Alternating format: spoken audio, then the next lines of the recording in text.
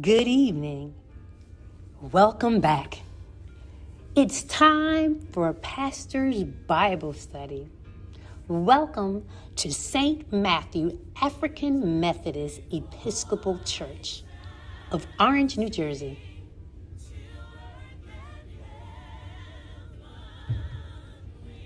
Here we will journey through the sacred text together. Grab your Bible.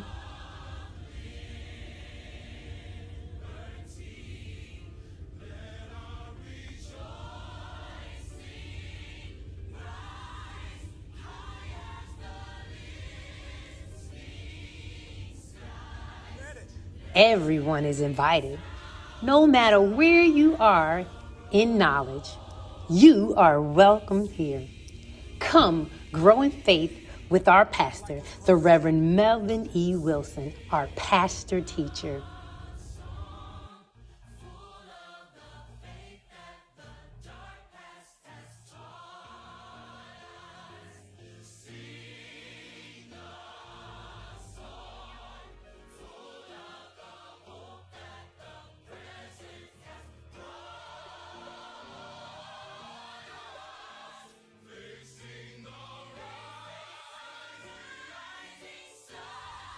Our pastor is excited. Pastor is ready to increase your knowledge and faith as we discover that the Bible is Black history.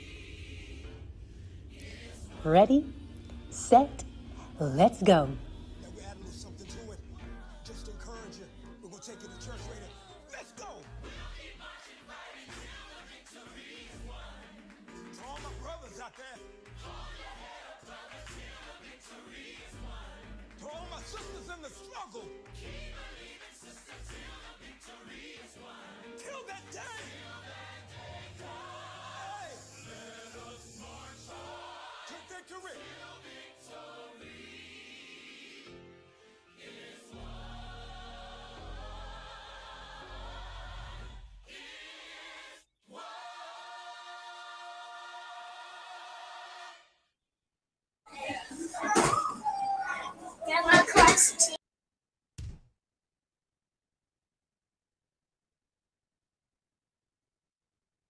Good evening, everybody. God bless you. Welcome to our Tuesday night Bible study. So glad to see everyone here. Hope you had a safe day navigating through this weather.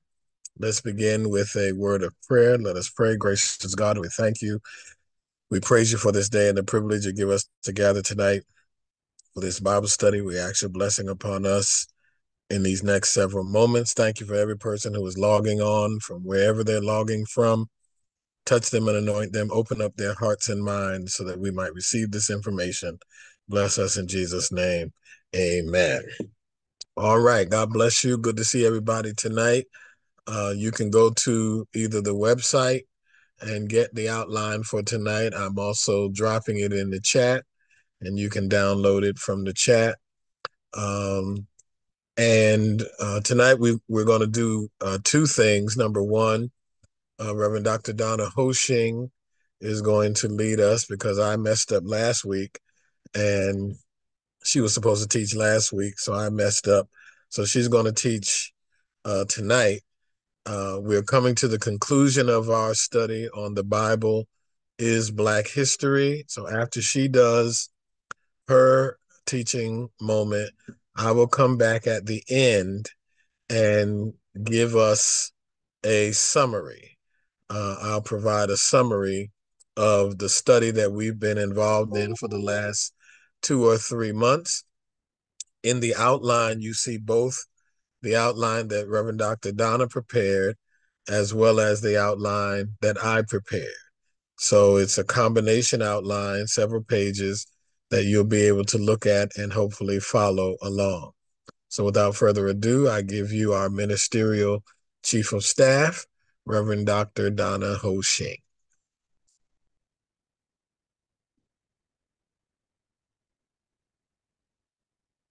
Yes, unmute, Reverend Dr. Donna. There you go. Thank you, Pastor. I I was excited about last week because I thought it was such an interesting topic. Um, but you stole my thunder, so that's okay.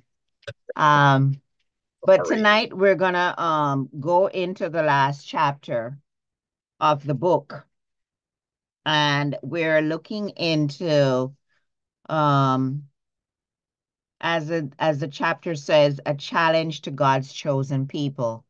I'm gonna share my screen. Can I be allowed? Okay. See where I find it. Okay. Maybe it's this one. Yeah, I think it's this one. Can you all see it? Yes, Yeah? yes, Thank yes, you so much. yes, we can see it. Great. Okay, so welcome to anyone who is new, and welcome back to those who were with us last week, and for those who have traveled with Pastor through this book with some interesting guests that we have had, who shed some light on some of the things that are going on with God's chosen people, and in reference to um, whether or not mm, um, the chosen people were originally Black. From what we have heard and from what we have read, from what was taught to us, we know that, okay, hold on a minute. Something, I must have touched something. Hold on. Mm, okay. Mm, give me one quick second.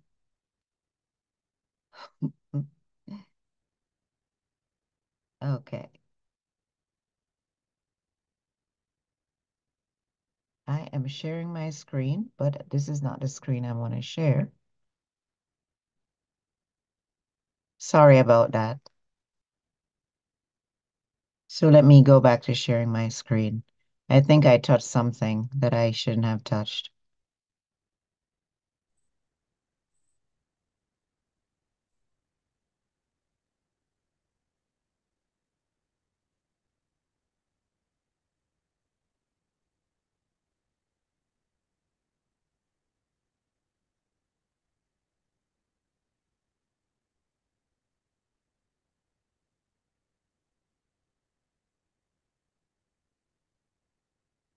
Okay.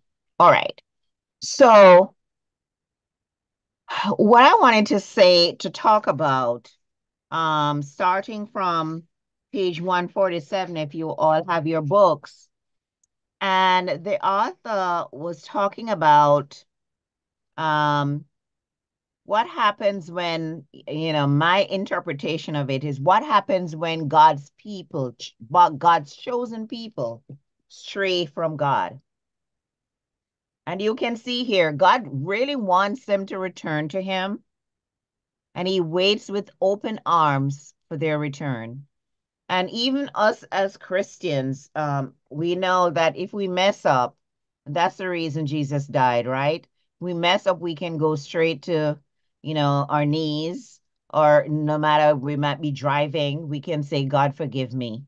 And, Excuse me, God is waiting. excuse me, Reverend Donna. We don't Yeah. see your You don't? no. Oh, I'm sharing my screen. Let me stop sharing and let me try again.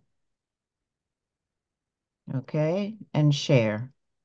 Can you see it now? Yes, we do. Okay, great. Sorry about that. Okay. So, what happens when God's chosen people stray from God? God is always willing to forgive. When it's communion time and we say some of the collects, we talk about God's willingness to forgive us of our sins, right? And so God wants his chosen people to return to him, and he waits for them with open arms.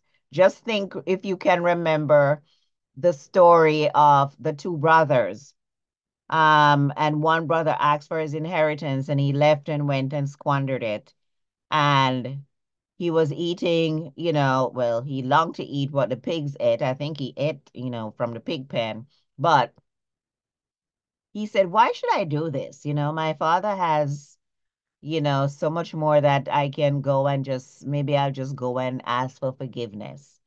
And before he even got to the house, the father was running towards him with open arms. So that's the story of Jesus and us, or his chosen people, right? So, what are the characteristics of God's chosen people? If you look at the Bible and you read through a lot of the Old Testament, you will see that God's chosen people were stiff-necked and stubborn. Okay? They always wanted to do what they wanted to do. And I thought of myself in that light, that sometimes I want to do what I want to do, and I want to do it when I want to do it. And I don't want anybody to tell me otherwise. And it kind of spoke to me, and, say how prideful I am. And I just need to check myself. But God's another characteristic of God's chosen people is that they're easily seduced by surrounding communities. Um, they're easy to adopt the ways of their surrounding communities and forget about their own. What are the tenets and the practices that God has told them to engage in? They leave that and they quickly latch on to what they know isn't right, but they're gonna do it because they're going to do it and nobody's going to tell them otherwise, right? So, really, that was a characteristic or of God's chosen people if you read the Bible. Now, the Igbos of Nigeria, remember back maybe chapter 3, I think it was, when we talked about the Igbos of Nigeria, that they are, and we talked about the fact that in Africa, there are more descendants or more descendants of the Jews or practicing Jews in Africa than anywhere else in the world. Okay. So the Igbos of Nigeria practice Judaism. They see themselves as the descendants of Israel. And they practiced Judaism long before Christianity was introduced. Wait a minute, I gotta wait. Was introduced.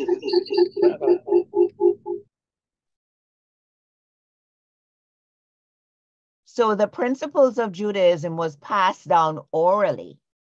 And these principles make them descendants of the biblical Hebrews. They didn't have any writings or anything like that. So the writer is supposing that this was passed down orally. You tell the story of what happened, or you tell the story of what God wants you to do as a Jew. And so they pass that down through the years. And so they were still practicing the principles of Judaism without having a book or, some scroll to tell them what to do. And so in that light, we would say that they truly are the descendants of Israel. Now, some African Americans are descendants of the Igbos or claim to be descendants of the Igbos, making them also descendants of the biblical Hebrews. Okay, so you should research yourself and see, you might have some Igbo in you. You never know, right? But when the writer talks about the Hebrew people, And kind of when he talks about the Igbos and those that are living in America today, and he looks at Deuteronomy chapter 28. And if you have your Bibles, you can turn to Deuteronomy 28, because we're going to look at what this curse is about.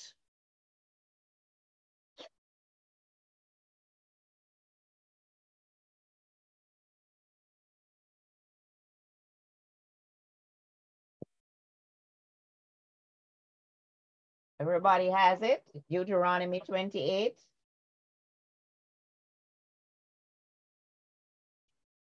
Ooh, God is so good. Okay. Now, Deuteronomy 28, I have a parallel Bible here.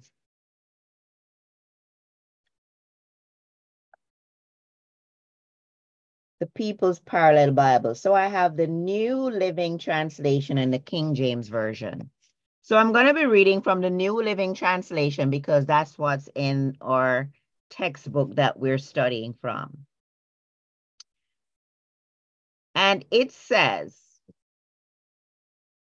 if you fully obey the Lord your God and carefully keep all his commands that I am giving you today, the Lord your God will set you high above all the nations of the world, and you will experience all these blessings if you obey the Lord your God.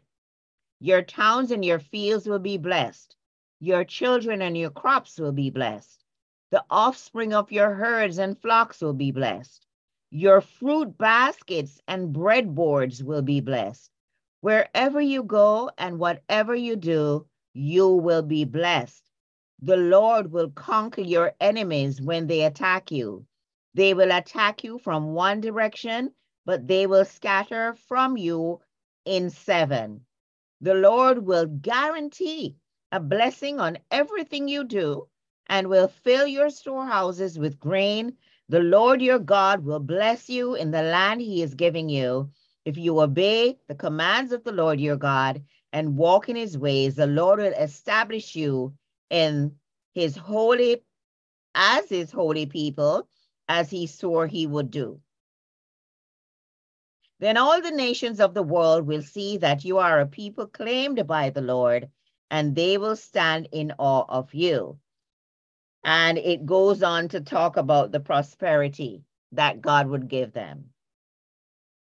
But if you look starting in verse 15, it says, but if you refuse to listen to the Lord your God and do not obey all the commands and decrees I am giving you today, all these curses will come and overwhelm you. Okay? Now, this is a parallel, right?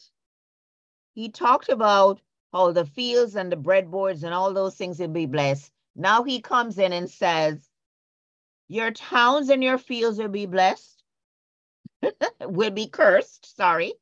Your fruit baskets and breadboards will be cursed. The children, your children and your crops will be cursed. The offspring you herd and of herds and flocks will be cursed. Wherever you go and whatever you do, you will be cursed. So how is this, what are we talking about here? When the writer says, you know, there's a parallel between of all of what is being said in Deuteronomy 28 with what is happening or what has happened to African Americans in this country. Okay? Now, he went on to talk about the fact that the Lord himself will send on you curses and confusion and frustration. Okay? So I want to just parallel these two things. We are looking at the curse and the African American experience. Okay? So if you go down to verse 49, it says, the Lord will bring a distant nation against you from the end of the earth, and it will swoop down on you like a vulture. It is a nation whose language you do not understand. And the writer, did some digging and said, well, it couldn't be all the things that the Israelites experienced in their land, because they knew the people who came against them. They knew the Assyrians. They knew about Babylon, the people in Babylonia. They knew about Rome. So those are not foreign to them. If those people attack them, that, they're people who they know about. But the Lord said, if you fail to do what I say to you, the Lord will bring a distant nation against you from the end of the earth. And for the Igbos, America was a distant nation whose language they did not understand. Okay? Follow me. The Lord will exile you. That's in verse 36. I know we're going back and forth in chapter 28, but this is how the writer looked at the African-American experience, looking at some of the things that happened to the African-Americans and what is said in Deuteronomy 28. The Lord will exile you and your king to a nation unknown to you and your ancestors. So the Igbos and their leaders were more likely to be sold into slavery by other Africans. Okay? The leaders weren't, oh my goodness. Did you watch that show? The Woman King? You watch that show, The Woman King? And you saw It's actually where a movie. We would have gone to see it at a movie if people went to the movies. It hasn't gone on TV yet that I'm aware of. Oh, I watched it on TV. But Yeah, I yes, think it it is was the on Woman TV. King. Maybe I don't know how I got to watch it. Maybe it was on what do you call it? Netflix or one of those. But I watched it on TV and I was so, oh my gosh. Anyway, so you could see there how they would sell the Africans, and they would sell them to the Europeans or the white men who came to the port, right? They would be sold. So sometimes our people were captured and put into slavery, and there were times that other Africans actually sold them into their own people into slavery. But the Igbos and their leaders were more likely than other Africans to be sold into slavery.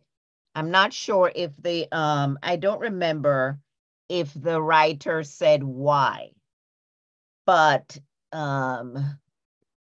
this is what happened. Then if we go to verse 22, the Lord will strike you with wasting diseases, fever and inflammation, with scorching heat and drought, and with blight and mildew. Oh my gosh. These disasters will pursue you until you die. Now, if we look at the African-American experience and the disparities in terms of the health disparities that are present, we will note that African-Americans have a great disparity with certain types of diseases. You think of heart disease, cancer, and all the other diseases that our writer mentioned here.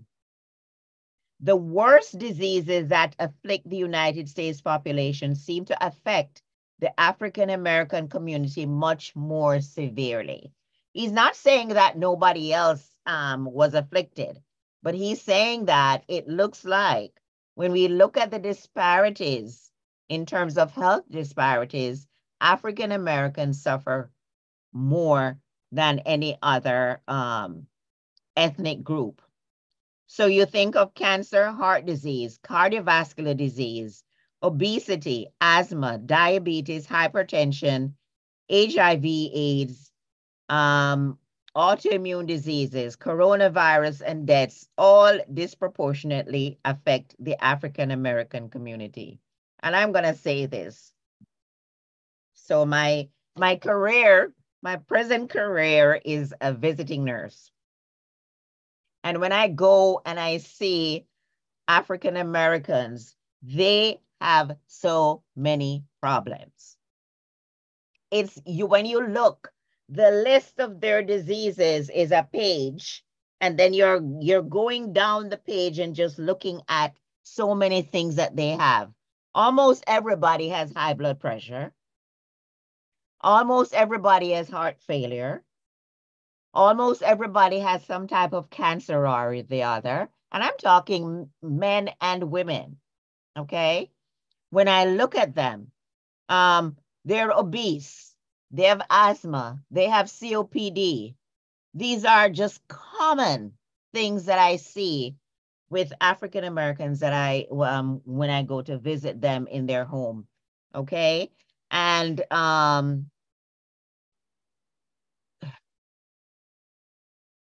okay, so African Americans, and I say Black and brown people too. I say brown people, Pastor, because there's this this couple that I visit.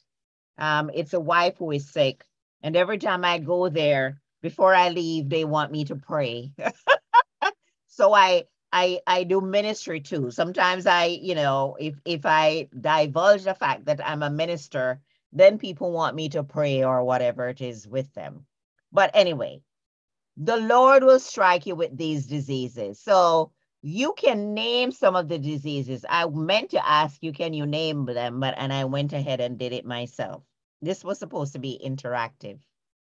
Can you think of anything else that I didn't name that you see with, yes, Reverend Leslie? Actually, Dr. Don, I was going back to when you were reading the scripture. I think that it's important when we're looking, those of us who are looking at our Bible, that the curses actually come under it is, and it has to be stated that is if you do not obey Right. God, Yes. if you don't obey Him, everything that He Right. was going to bless you with, if you decide, and for free will here, if you don't do this, then this is what's going to happen. Exactly. And I just wanted to emphasize that earlier on. I forgot my hand was still up. I But the just saw it. obedience, I'm sorry. yeah, obedience versus disobedience Right. has to be really clear here. Thank you so As much, far as the Reverend text. Leslie. You're absolutely right. So if we obey the Lord and do all that He commands us to do, then we will reap blessings. But if we disobey Him, not to say that if you're sick, it means that you disobeyed God. You're following me? It doesn't necessarily mean that because you're sick with something that you have been disobedient. I don't know the mind of God. I don't know how God works, but I just wanted to put that in there as well. So let's go to verse 43. I'm sorry, Dr. Hoshing. Yeah. I'm not sure I'm getting what is the writer trying to say? Because that's what I was going to pick up. Okay, so the writer is trying to say that Jewish people, and we're talking about descendants of Israel. When we look at the fact that we already established that they were Black, am I right? And then we're establishing the fact that some of these people, especially the Igbos, were those who would be sold, more likely to be sold into slavery. And they were the ones who this Deuteronomy blessing and curse seem to parallel with. when we talk about the disobedience of the people of Israel. So the Igbos see themselves as the descendants of Israel. So we're looking at that experience in America because they were brought, people from a distant land came and got them and took them to a country where they didn't understand the language. So we're looking at the fact that when we talk about Deuteronomy 28, and we're looking at the curse in Deuteronomy 28, and we're saying, well, how does that affect the Israelites? If we look at the African American people, we can see parallels in some of the curses in Deuteronomy 28 with the African American experience. And that is happening because the Igbos were brought to this country as slaves. So we're looking at the curse and looking as we finish this lesson, how we can make things better. Did I make it clearer? I'm sure. I mean, I don't know if I necessarily agree. I don't know. I'm just trying to follow what Okay. All right. Well, you can talk about what you don't agree with. Let me just finish this for one Yeah, quick that's what I second. said. That's why I didn't. I just Okay. paused. That's good. I paused. So the Lord will strike you with wasting diseases, fever and inflammation, with scorching heat and drought, with blight and mildew. And we talked about that. Now we're going to the foreigners living among you will become stronger and stronger while you become weaker and weaker. They will lend money to you, but you will not lend to them. They will be the head and you will be the tail. And for African American people, the Igbos, the descendants of the Igbos, or the descendants of Israel, who are some African Americans in this land today, European foreigners and their descendants are the ones with the money in this country who grow richer while the descendants of the Igbos grow poorer. If you look, and I think somebody mentioned last week that we are so heavily in debt as Black people. Who do we borrow from? Do we borrow from a bank who is owned by Blacks? Do you know any bank that is owned by Blacks today? You remember that, and help me, Pastor and Reverend Leslie, the state where Blacks were thriving and doing well. They had banks. Oklahoma. Oklahoma? Tulsa, Oklahoma. Right. And then they burned it down. Okay. Because of course, you know, African Americans could not do so well and, you know, they become rich. So they burned everything down. And those people have, you know, they've tried to rebuild, but some just gave up. So European foreigners and their descendants were the ones. When we borrow money, we go into a bank. Most of these banks are owned by white people. Do we own a bank that white people come to borrow from? Do you know of any African American owned bank that you see white people go in to borrow money from?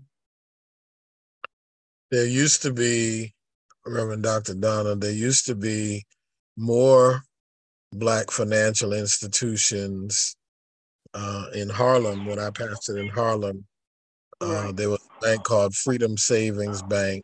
Okay. They and closed. Carver. We had Carver. I was getting ready to say Carver. Mm-hmm. But even Black banks, because they are not heavily capitalized, Newark had City National, right? Because and Philadelphia had First United or United Bank of Philadelphia, right? Because banks are not heavily capitalized, they have to partner with larger banks in order to even do business. In fact, what a lot of people didn't know about Carver is that Carver would have to clear anybody that had a checking account that wrote a check on a Carver account. It was cleared through Chase because Carver didn't have enough business to have their own what's called the ACH system. True, So true. to your point, it's a black economic part. But can I just make this one point, Reverend Dr. Yeah. Donna, teaching? I think the parallel that the author is using by lifting up Deuteronomy 28, Sister Cheryl, is with the Igbos and all Black people, is the parallel is that the suffering that occurred to Blacks historically is paralleled, and that story is kind of told in the Deuteronomy 28 experience. So I mean, it's much deeper and much longer than that, but that's just one example of the kind of sufferings that occurred to people of color from the get-go. Okay, so it's not, I'm taking it I'm interpreting what I was taking it literally saying, was it based because of sin and they're being punished? That's what okay. No. Rise above that. The larger macro point. The macro point is what he uses, and he could have used several other chapters in the Bible to show how Blacks, people of color, Africans have suffered under the hands of a controlling colonial society, right? Some kind of government, some kind of somebody who was not Black or not African. Which is why we're in the situation now. Exactly. That's the point. That's all I wanted to say. Thank you. Go ahead, Reverend. Thank you very much, Pastor, for clearing that up. That's why you're the pastor. Okay.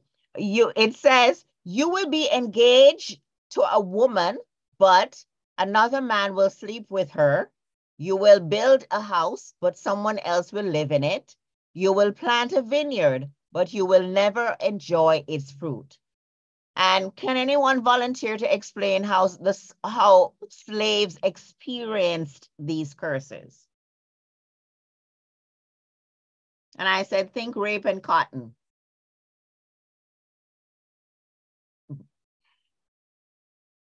Anybody? Did you all read the chapter? This is Sister Hunter. Yes, Sister Hunter. Thank you. You're welcome. So in terms of how slaves experienced these curses, even back in the day, and the chapter alludes to the fact that it didn't, the colonnades in Britain, when we were manufacturing tobacco, they stopped because they didn't have the people to do it. And then we started with the cotton, and cotton was more aggressively manually had to take more time to do it. And since they had enslaved people, what they did is they used the slaves to produce the cotton, which made America a wealthy country. In terms of the rape, I think there's a quote from a lady in the chapter who speaks about that she was the image. They were talking about putting up an image of the Confederacy. And she said, I am the image. I was raped because the slave-owned masters would rape the women. And that's why we have all these different colors of people who look like us. Does that make sense? Yes. Thank you very much. Very good. You did it great. Thank you so much. Verse 37 says, you will become an object of horror, ridicule, and mockery among all the nations to which the Lord sends you. Wherever Igbos were sold into slavery, they were treated poorly. And if you look at Blacks all over the world who are not in Africa, most of the times when you look at their experience, it's the same. People might say if we go to England, we're not treated that badly. That's not true. You know, they talk about out of Compton. and, they speak badly because, Black people live in Compton. If you go to Amsterdam, same thing. So wherever Blacks go, okay, they're treated very poorly, all right? And we're in neighborhoods that, well, some Blacks are in neighborhoods that are, they have a lot of disparity in terms of health, wealth, and anything else you wanna talk about.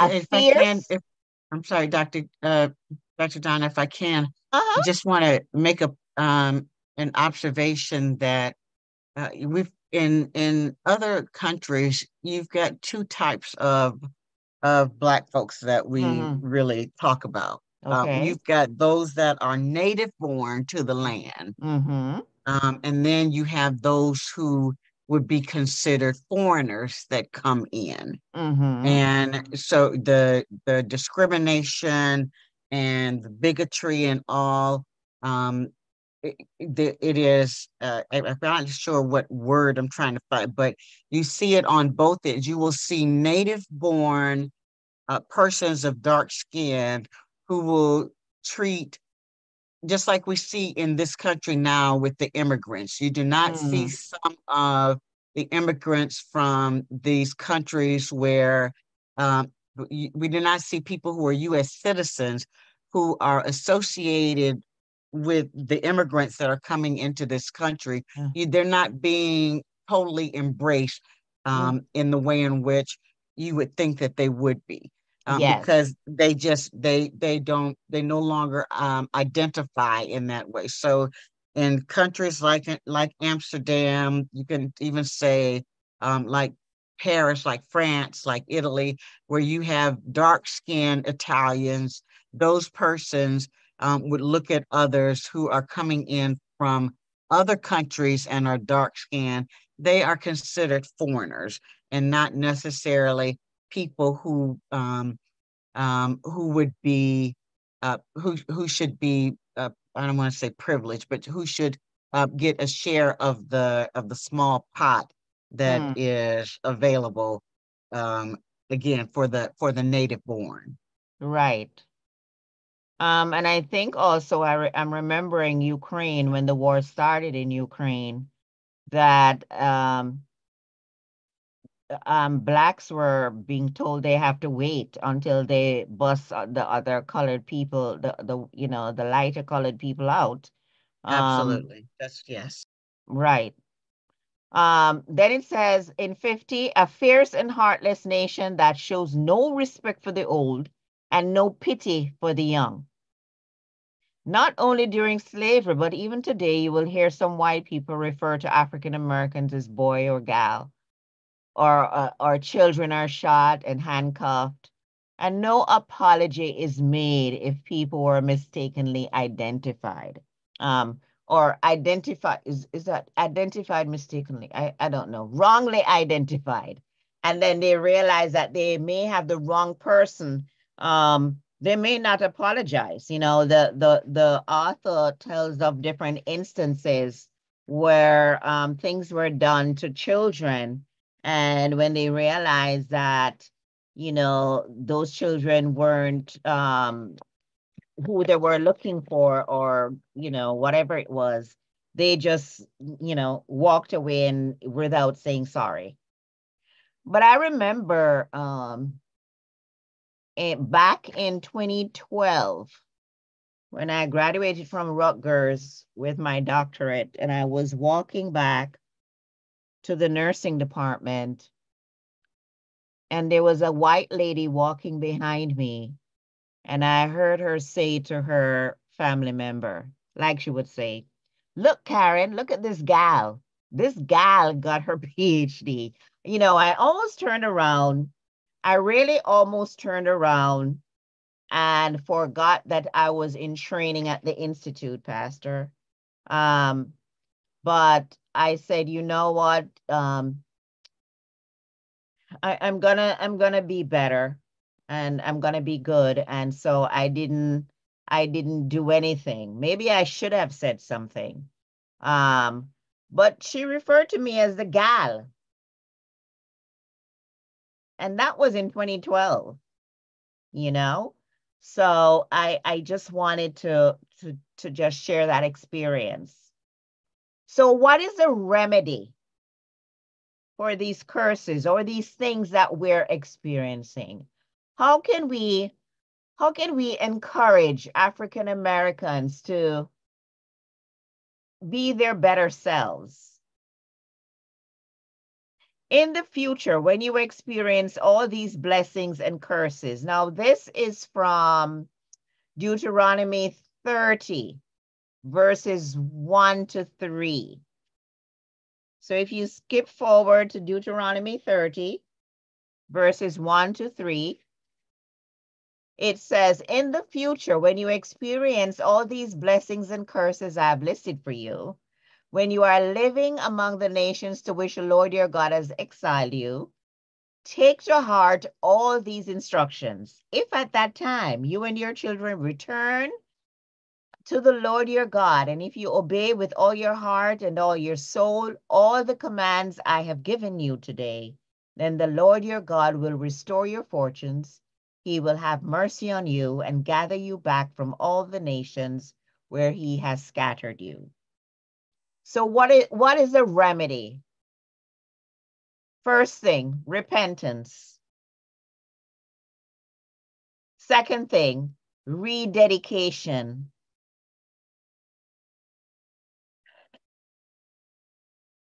We need to rededicate ourselves to God, you know, and every time when we do, at the end of preaching, when we give out that invitation, we talk about people, you know, 3 invitations: people who are repenting and they're giving their lives to God, people who are rededicating their lives to God. They may have gone out of the fold and God is still waiting with open arms. So we ask them to come back into the fold.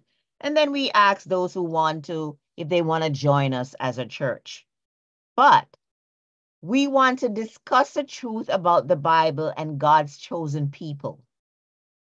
That they're not necessarily, that they were originally Black.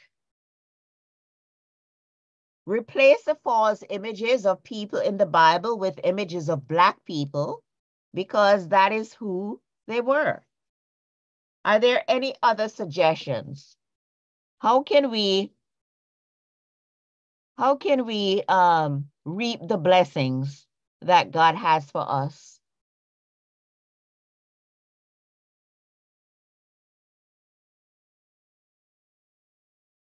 Sister Warren, you look as if you have something to talk about. Is that Sister Warren? No, that's not Sister Warren. I can't even see. No, that's not Sister Warren, but I was thinking to myself that one of the things we can do is live by his word, follow and live by his word. You know, we have to live our life accordingly. If right. You live your life by what others do or what you see others do, you have to live by God's word, you know, and live accordingly. And sometimes people may not agree with you, or sometimes people say, oh, you're a holy roly, or something like that, or you're a Bible toting person. But I don't think it's none of that. I just think that we as Christians, or me as a Christian, let me speak for myself, I have to live by his word in order for me to see the manifestation of where I'm trying to go. Very good. Well said. Anyone else has a thought about how we can remedy the curse? And I think that's very simple, Sister Warren. You know, live the life that God has called you to live, and serve in the way that God has called you to serve. We all have a calling. Some of us just have different calling, but we all have a calling. Pastor, can I turn this over to you at this time? Yes, you can. Thank you so much. Can we put our hands together and thank Reverend Dr. Donna for her? Oh, you don't have to do that.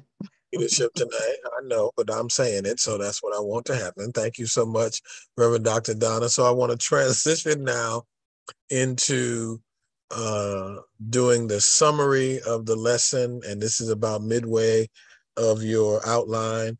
Reverend Dr. Donna's outline was in the front part of the outline, so mine starts about midway. So I want to review very quickly what are some lessons that we have learned doing this whole study. You remember we started this several months ago. It has been, I think, an eye-opening, a wonderful study, not necessarily because I've been teaching it, but the information has been eye-opening and encouraging for us, right? So I want to review several lessons that I think we've learned as a result of this study. So ladies and gentlemen, the purpose of this is not necessarily for you to just listen to me talk about it, for you to retain it and to be able to discuss it and to share it, right? I know my teaching style is a little different. It tends to be more of a monologue, but the intention is this is a didactic moment that you would be able to use the information and to be able to engage in discussions with it, right? To get over your fear of being wrong, right? Of saying something wrong, get past that, at least engage in a discussion, all right? So here's what we learned. Again, for those persons who are new, who are joining us, who are watching this on all of our platforms, you probably should go back and read the book, The Bible is Black History. Prepare to join us in July when the author of the book will be with us at St. Matthew, Reverend Dr. Theron Williams. She's going to preach first Sunday morning. And then we're going to have 2 days of teaching, Monday and Tuesday. Y'all will be back from whatever 4th of July travel you're going on. That's why he's coming that first Sunday in July. And then the next 2 nights in person, we will have an online option. But we're going to have 2 nights of teaching with Dr. Williams, the author of this book, and he has written several others. All right. So here's what I think we've learned, and I want to hear your thoughts about it at the end as well. All right.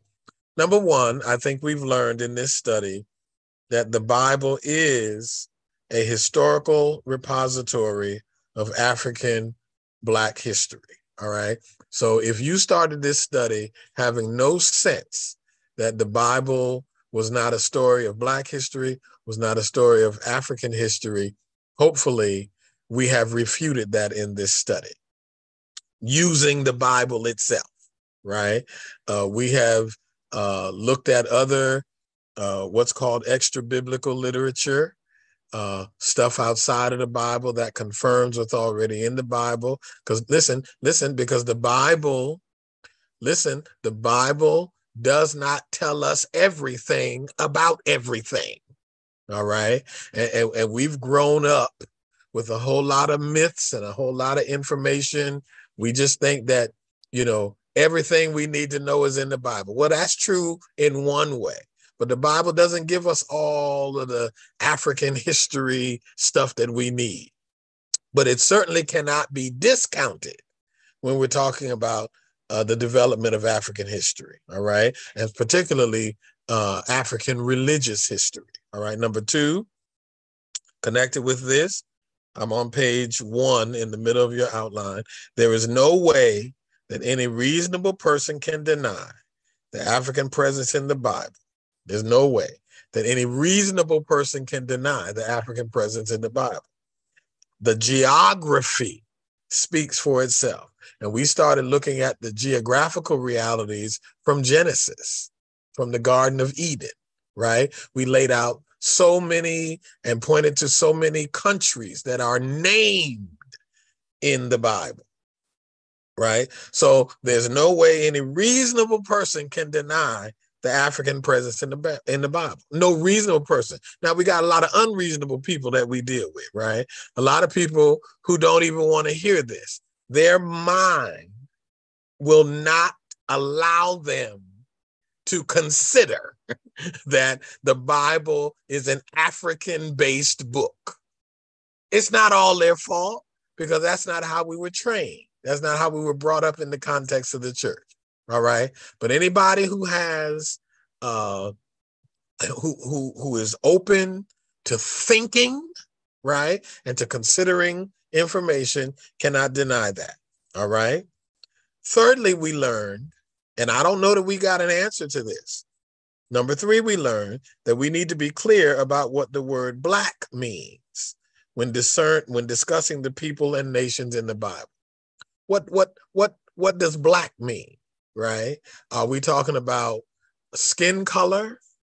Are we talking about culture? Are we talking about people who have genetic connection to Africa? So I think we kind of know, right, what we mean, but I don't know that we have clearly and succinctly, and you all highlight and circle and star this so that when Dr. Williams comes in July, we can press him about what he means by Black history. You know, note he used the word Black history, not necessarily African history in the Bible. All right, note that. All right, so I don't know that we really got a definition of that in this study. All right, and that's a question that Brother McGinnis raised last week that I brought up. Okay, number 4, and this is just a point that I push all the time, we must not just read the Bible or meditate on the Bible, we must study the Bible, right? We must study the Bible. And again, my sense is that many of us, as long as we may or may not have been in the church, don't have a history of studying the Bible. We have a history of reading it. We have a history of meditating on it. You know, when somebody is going through an issue, we want to know, you know, folk will call me up, give me a scripture, right? Give me a scripture to deal with that. Well, no, it's not always that simple for me to just give you a scripture, all right, based on what you're going through, all right? I want you, persons who participate in our Bible studies, I want you to come to love to study the Bible. There will be times when we can just read it. There will be times when we can just meditate on it. I want you to love so that anytime you hear somebody in teaching or preaching, when they take a text that maybe you can't do it right at that moment, but you will learn and come to love to study it, not just to hear it, right? Not just to hear it, but to dig deep into what the text is saying. All right. So we've learned that. Number 5, we have learned, and we were talking about this a little bit tonight, that the Bible has been interpreted and used to support and justify the oppression of people of color in every arena of life.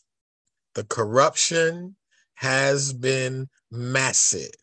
There is no area in African historical development that inculcated the use of the Bible where the Bible has not been used to justify oppression, particularly in those New Testament letters that talk about slavery, right? That lift up slavery kind of as a good thing. And the development of a slave narrative and a slavery-controlled system permeates education, permeates history, permeates economics, permeates spirituality, right? And many of us, as we talked about the imagery, I'm getting ahead of myself, but imagery and what we see and what we have seen of depictions of God and Jesus, the pictures, even as we get ready to start Lent, and we'll for the 99th time watch the 10 Commandments, right? And you know, those though, you know, isn't it very interesting though? I've always found it interesting that they run the 10 Commandments during Lent and leading up to Resurrection Sunday. You do know that they don't necessarily do that for the Christian perspective. They do that for the Passover perspective. They do that for the Jewish support, not the Christian support. All right. Anyway, the Bible has been used to justify and support oppression of people of color. All right. Here's the thing, too. Number 6, many people of color use the Bible to justify and support their own oppression. All right. There are a whole lot of us who have not been liberated. Whole lot of us who don't see it. Whole lot of us don't get it. Right? Whole lot of us don't get it because we are so stuck in what we've been taught, what we've been trained, what we're accustomed to, what we've been exposed to. All right. Number 7, I already mentioned it. Imagery is everything. Right? Pictures relate.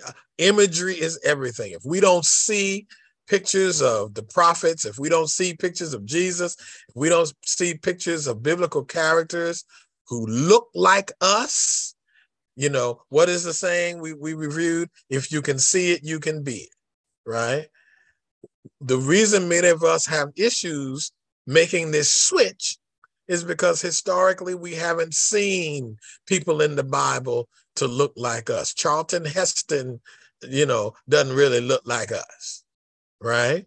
So all of those biblical stories that we've seen depicted in movies do not have necessarily people of color, right? And some of us even feel some kind of way about saying it. You know, we're just unsure about it, right? But we have learned in this study that this is an African-based narrative. All right. Number 8, I give you a little diagram when it comes to how the world functions and even how it relates in biblical principle. It's all about the Benjamins, right? It's all about the Benjamins, meaning that economies thrive because of the free labor given by people of color. And this is why I keep trying to tell our young people that I need y'all to help me tell them again and again and again and again and again. There is no area of life that we exist in right now where people of color may have a relationship to, but white Europeans and others control economic systems. It's all about the Benjamins. When Reverend Donna was talking earlier about the economics, you know, about banking, you know, there are more people of color in this country than a little bit. How come we don't have thriving Black financial institutions? And listen and watch how the system works. Whenever there is a thriving financial institution, the system tries to shut it down. I gave you examples, even today, of Byron Allen, who owns the Weather Channel, right? Media mogul, trying to buy up everything. He comes in, he runs into such interference because he got just as much money as these media companies do, right? So it's all about the Benjamins, right? It's all about, and whoever controls the economic system controls the narrative. All right. Pastor, So can I just say something? Yes. I do feel that, you know, someone wrote the other day about if Donald Trump wins, that will be the last of America as we know it, or something like that. But I really do believe this is what this is all pointing to. They want to bring us back to where we used to be, so that they can have free labor. And you know, They want free labor. They want everything free. They want us to go back. And when I say go back, I mean before 1960. They want us to go way back there because things were better. They didn't have to pay us. They kept their monies to themselves. All they had to do was give us a little bit that wouldn't hurt their pocket as slaves. So, I'm very passionate about this when it comes on to voting. We need to go out and vote. I'm sorry, Pastor. That's okay. Well, like I said Sunday, Reverend Dr. Donna and everybody, like I said Sunday, and I keep saying, voter registration is important. Listen, but voter education is more important. Voter education, right? Because if we just rely on what we hear on the news and what we're reading on the internet, it is beyond me why some people think the way they think, but they are grabbing their information from sound bites on the news and off of the internet. But here's the real thing, and I'll leave this alone because I don't know who is on here. I don't know who's listening to this. I don't know what people believe, right? The reality is that what the former president's strong suit has been, what he has done an excellent job of, is sowing fear into the system. Fear, right? If you ever listen to some of his past comments, he'll say, they are coming. If you're not careful, they are going to take your country from you, right? And you know what? I'll be honest with you. I don't know how many of you all were in church or logged on Sunday to Dr. Stephanie James Harris, but she really raised a couple of points that has been lost in the migrant narrative, right? We actually, listen, and I know people feel all kinds of way about this, but we actually, as a religious institution, have a responsibility to the migrant. We have a responsibility to the immigrant, right? We have because you know what? We migrants. This isn't our home country. If you really want to reach it back to the time we're talking about, right? We are migrants. We didn't ask to come. We were forced to come. That's why I keep saying that we have to make sure we're using our languages. The colonializers didn't capture slaves and bring them here. They captured free people and turned them into slaves. All right. They were not slaves when they were captured. All right. So at the end of the day, it's all about the money. Right. And that's in every institution, including the church. All right. Number 9, we cannot rely on the broader educational systems to teach us about ourselves and our history. This can even be true when it comes to the church. We can't expect, listen, the oppressor isn't going to empower the oppressed. So that's why we got to have these sessions where we study. And when we go to trusted sources who provide trusted information about the reality of our history. And the fact that we don't hear the history in the broader context doesn't mean it's not real. This is really the problem all of us should be having with this whole book banning thing and the school system's unwillingness to teach African history. The fact that you don't teach it don't mean it didn't happen. And you don't want to feel bad about it. You don't want your children to feel bad about it. Please. We also learn, number 10, the broader community will, for the most part, deny the importance and or existence of this history. So we already know that we're rolling the rock uphill. We already know that the systems will not receive this information. We already know that when you go to the Valentine party tomorrow night and the next birthday party and the Christmas party, and you start talking about stuff, you already know people ain't going to hear it. They're going to walk away from you if this comes up. All right? They don't want to hear this because this is not real.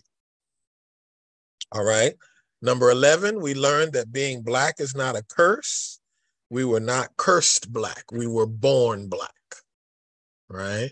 And the truth of the matter is, the blacker the berry, the sweeter the juice. So those of you who are very, very dark, and you've been trying to use ointments and things to lighten your skin, the devil is a liar. You ought to live in your blackness. If blackness wasn't so bad, folk wouldn't be laying out on the beach catching cancer and melanoma trying to color their skin if it were so bad. All right. So we have to have a sense of pride in our own Blackness. Number 12, we don't know why God has not intervened in history and changed how things are. So the question somebody is quickly to ask, well, why hasn't God changed all this? And the answer is, I don't know. Why hasn't God intervened in history and change the hearts and minds of people who run these systems? Don't know. We learned that. Top of page 2, we must continue to teach the truth and be true to who we are as people of African descent.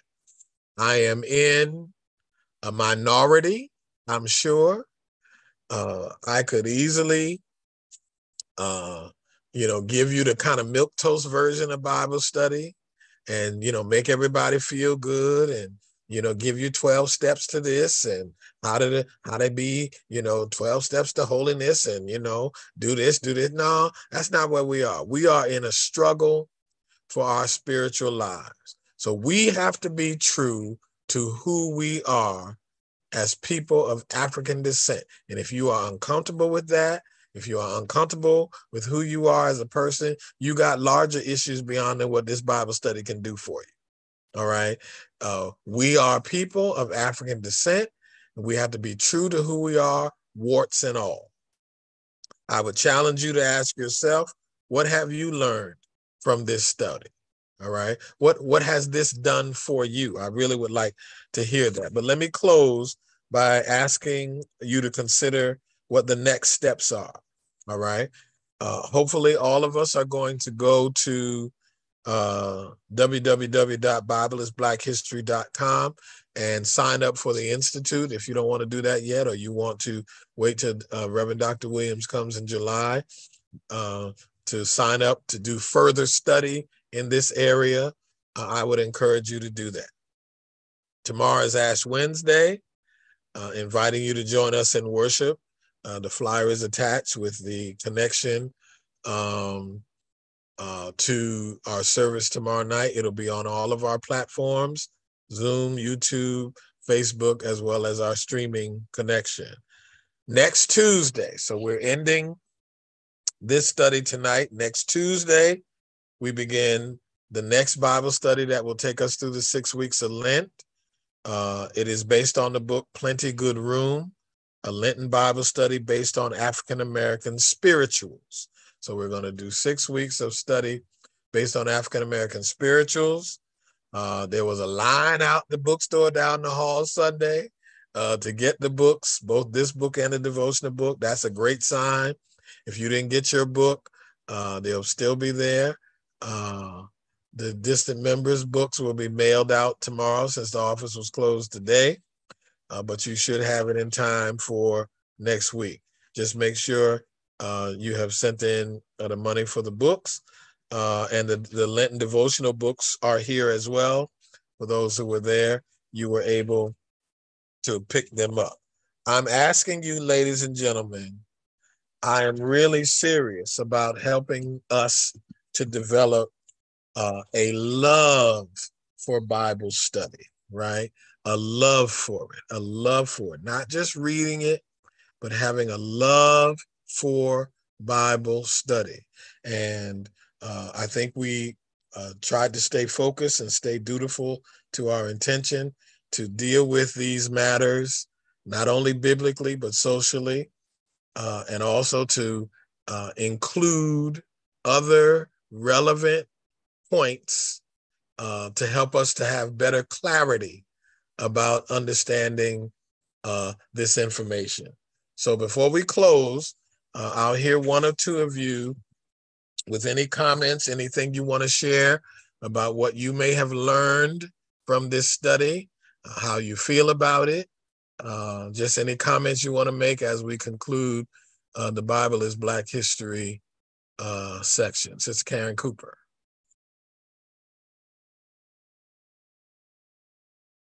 Okay. Good evening, everyone.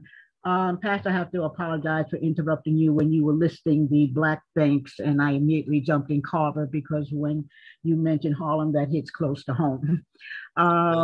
There is another Black bank for Blacks and Latino. It's Greenwood. It comes out of Atlanta, Georgia. So we did, and that one still exists. So we did have Carver and we did have Freedom Bank, but I just wanted to bring the Greenwood bank to our attention. It comes out of Atlanta. It's from Andrew Young, and anyone that wants to Google it for detailed information. But the bigger issue, Sister Cooper, is that we can list and enumerate the number of Black banks on one hand, maybe True. two. You True. deal with all of the financial institutions in this country. How come we can't name more than 5 or 6 Black banks? That's a problem. That's the very point. You're perfectly correct, because when I Googled Greenwood, Chase came up first, just like you had mentioned prior to. But then I went into Greenwood Black Bank, and then it came forward with a little bit more detail. But you're perfectly correct. Reverend MJ. Pastor, good evening, everyone. I think as going through the book, the summary that he gave on page 155 of, he said, when the Black community, I underline this and I love it, when the Black community finally figures out that it is among the chosen people of God, not necessarily because of a lineage connection to the biblical Abraham, but because God chose the Black race as the medium through which to reveal himself to the world and claim it as such and repent, returning to the Lord, then and only then will God restore their fortunes. And then he goes on the next paragraph to say, if my people who are called by my name will humble themselves and pray and seek my face and turn them from their wicked ways, then I will hear from heaven and I will forgive their sins and I will heal their land. We got a lot to claim back. So, I'm excited. I am too. As long as we can listen, we're not going to get everybody on the same page, right? But if we can get enough people on the same page, we can do some mighty, mighty things. And the difficulty has always been with our people that, and the system uses divide and conquer, right? We cannot get enough of us to stay together, to be focused. We end up dealing with, okay, who's going to be in charge? Who's going to get the name recognition? Who's going to, who's going to be speaking at the mic, all right? All of those things become our focus, and we miss the bigger picture. I just really don't know what we can do to change that. Even when you deal with Black civil rights organizations, right? In theory, we have 5 or 6 Black-based civil rights organizations. Most of us probably don't know what they individually do or what they individually focus on. Excuse me. Why can't we kind of bring everybody together and focus on, those things which are critically important? Now, in fairness, we got so many things that we need to be dealing with. It becomes overwhelming. Education is important. Prison industrial complex is important. Financial issues are important. Employment is important. There are so many things that have so many sub-themes and sub-particles to it. It becomes difficult for anybody to really focus on any one thing. Poverty is, I mean, there's just so many. We could make a list all night, right? One thing at a time. Yeah, but you know, if everybody can make an agreement to focus and come together and not allow personality or you know, personal stuff to get in the way, we might be able to move in a certain direction. Because Black people are quick to talk about, well, I don't want to do that. And when you say, well, why? I don't know. I just don't want to do that. But no, what that really means is I don't want to do it with you. All right. I don't want to listen to you. I'm not going to follow you to do it. Now, somebody else come and propose the same thing, they'll be willing to do it. That's what usually it means. That's where personality steps in. We treasure personality over principle, right? So we got to move to that point. Anybody else? Anything you've learned as a result of this study? Y'all ain't learned nothing? You mean we've been talking for 3-4 months? Ain't nobody learned nothing? Pastor. Yes, go ahead. What has the AME Church said about the immigrant issue? I want to say that I've seen one press release about it. I want to say, I'd have to go back and look, but nothing of significance.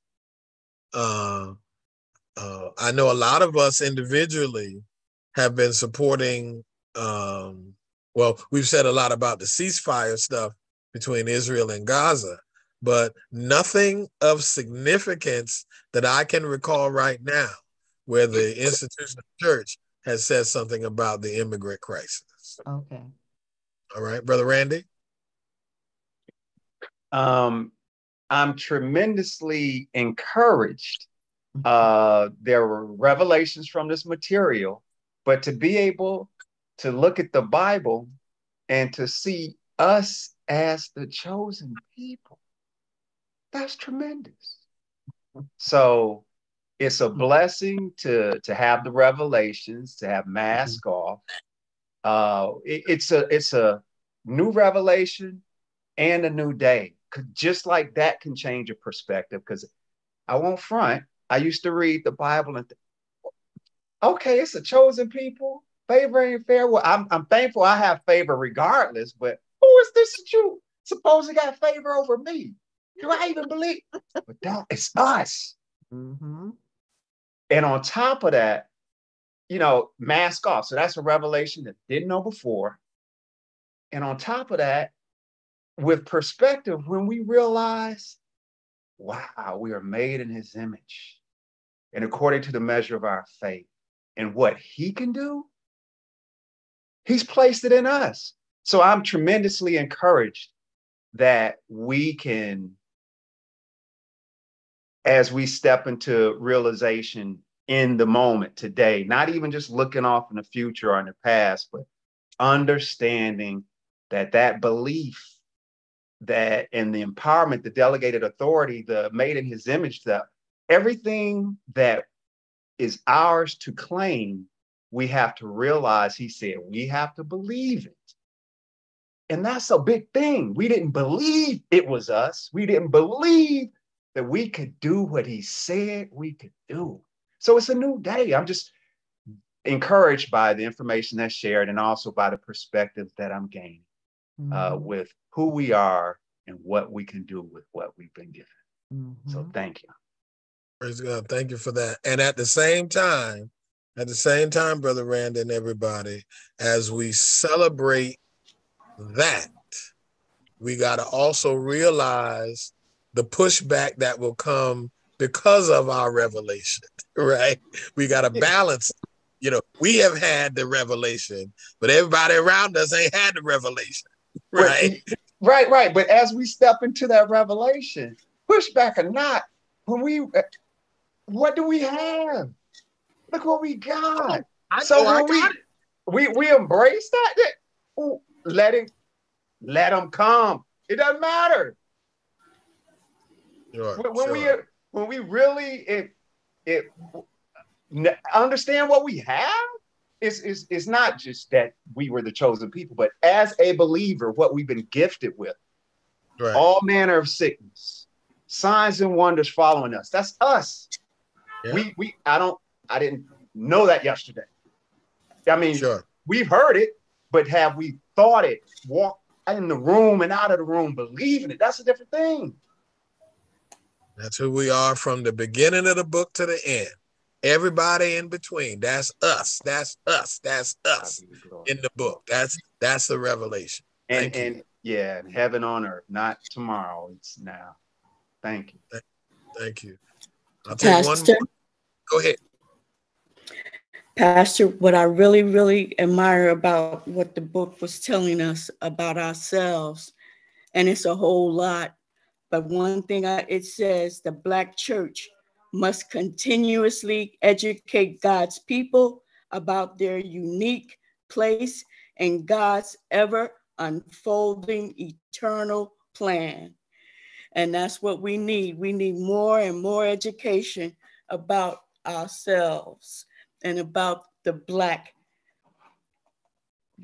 history of the church, because it's deep. It's deeper than we think.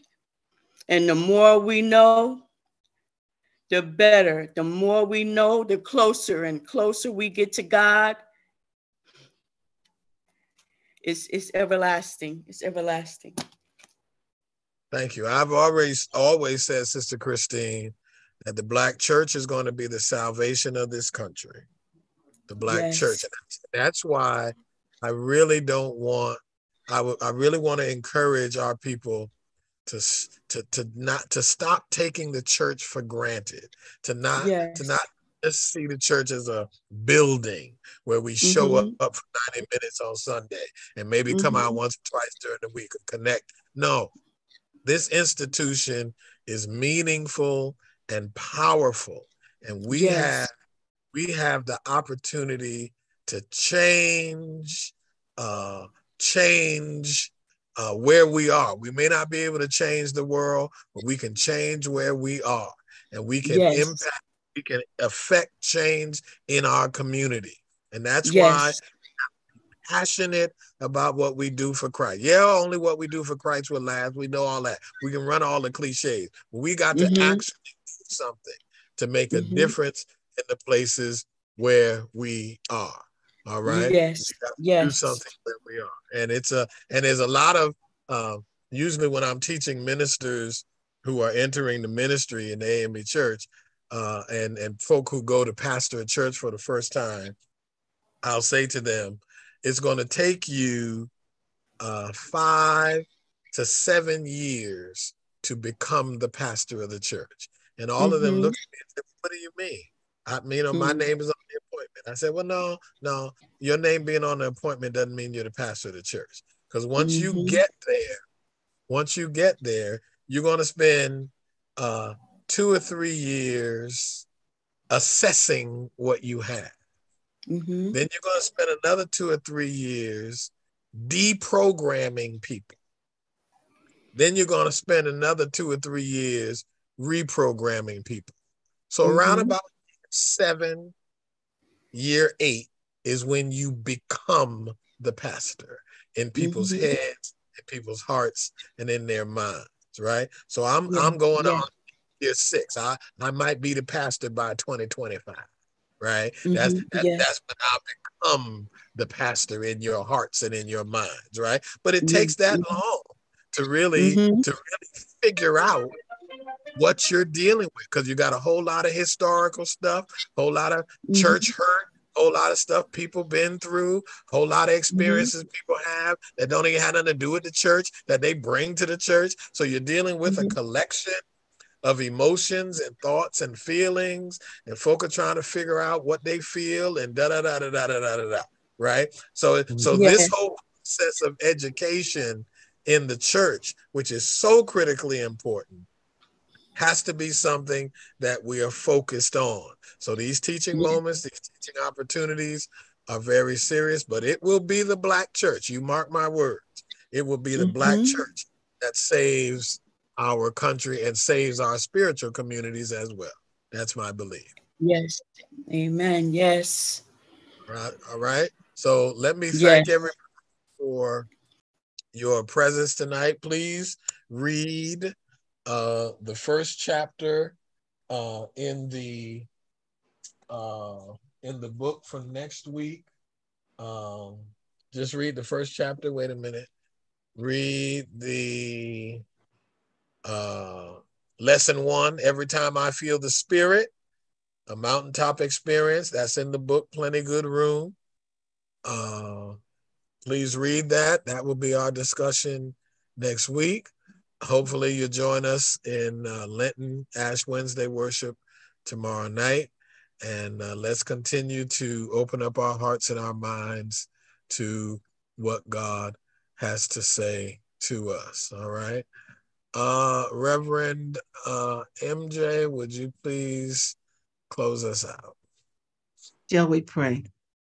Heavenly Father, we thank you for this day. We thank you for this time that we've been able to come together one more time, Lord, not only to read your word, but to study your word. Lord, we thank you for Reverend Dr. Donna, who led us in Bible study, and we thank you for our pastor, Reverend Melvin E. Wilson, who continues to lead and guide us and direct us into how to study the Bible and learn more.